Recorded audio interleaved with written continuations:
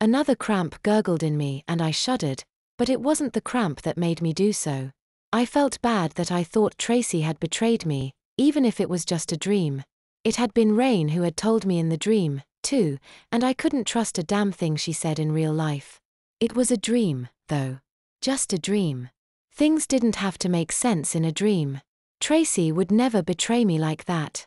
Certainly not because some bully like Brolish ever threatened her. Like she'd told me, Tracy already had an out if Amazons ever turned up the heat on her. It was a good plan, too.